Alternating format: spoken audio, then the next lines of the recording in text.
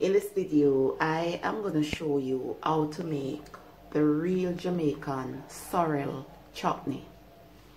So in this pot, I have 2 cups of water. And I also have, this is about ½ pound of sorrel, or they call it sorrel colossus or something of the sort. That's what they call it. Anyway, this is about ½ pound. On the cutting board,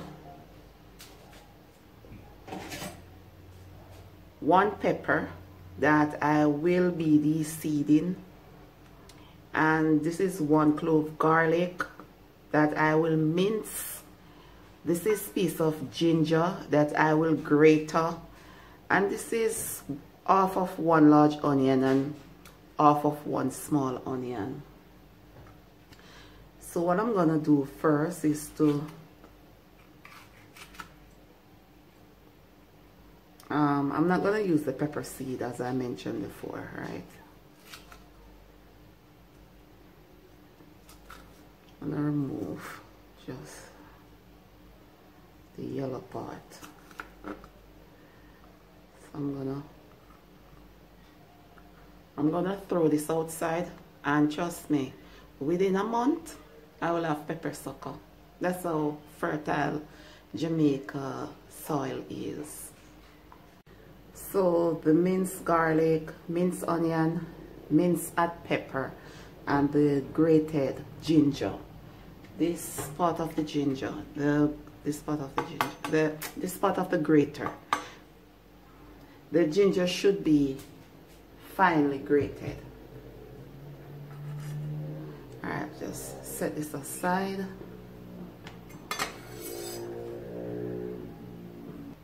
This is 7 pimento seeds. So I'm gonna crush them.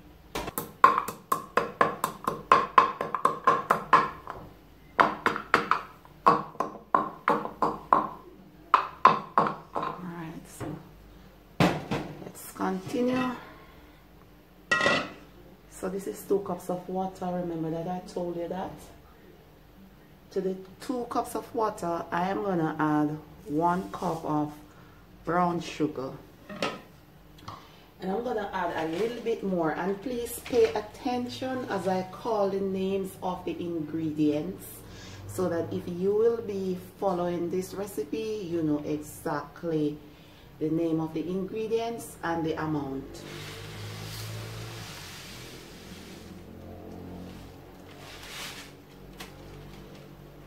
So I am adding around half cup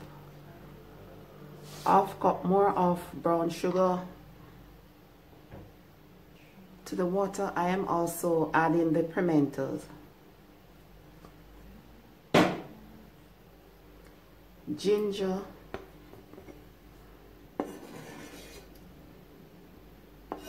garlic,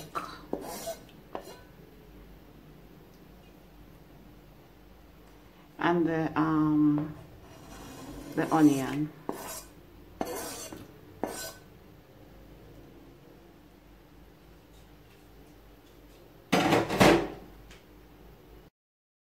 I'm gonna put the pot on high heat and boil for 5 minutes covered. It has been 5 minutes since the ingredients are boiling.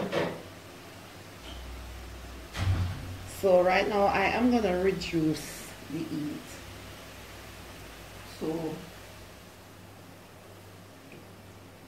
to low, and then I'm gonna add the sorrel.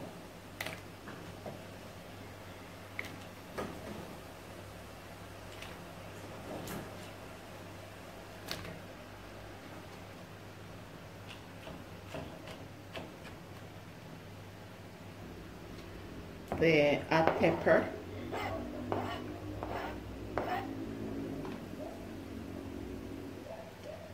the juice of 1 lime, 1 tablespoon white vinegar. So my grandmother always put golden raisin, raisins as well, but I don't have any golden raisins at this moment, so I am not going to use it. So if you will be following this recipe, you can add 3/4 cup of golden raisin at this time as well. So what I'm going to do now is to cover the pot and cook everything, and I'm going to stir occasionally until the consistency resembles jam-like. Yes, so stay tuned for that. The pot should be off covered, okay? So stir occasionally.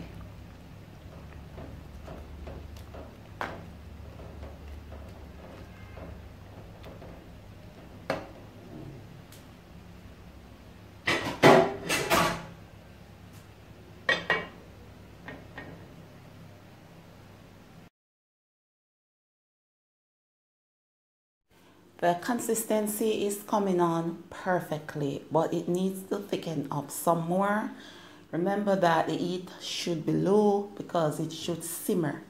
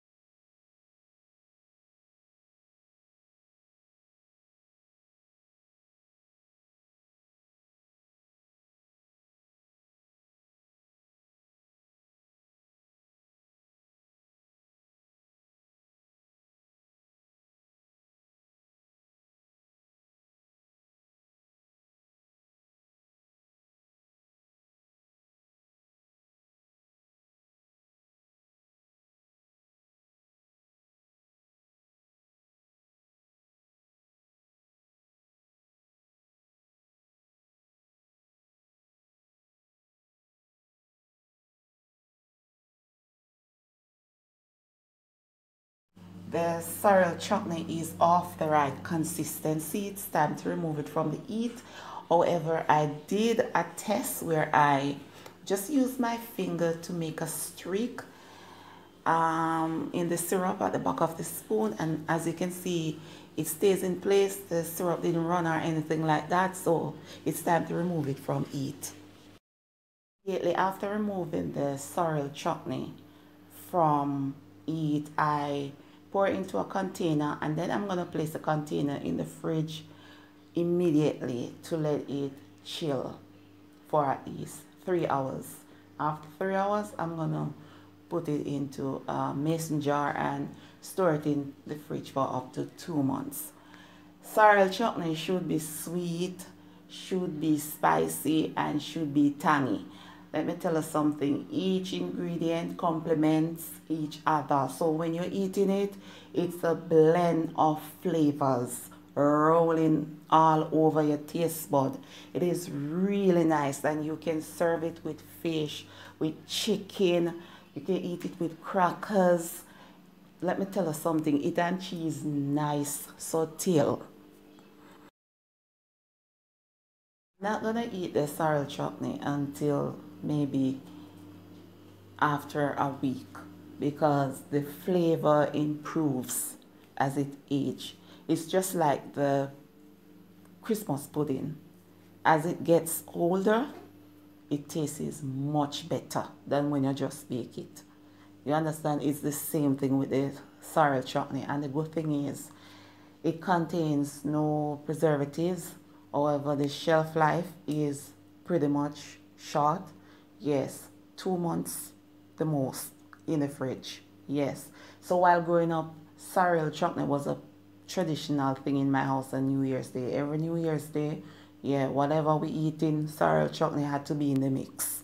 Yes, it is not a Jamaican traditional thing overall, but in my house while growing up, it was a traditional thing.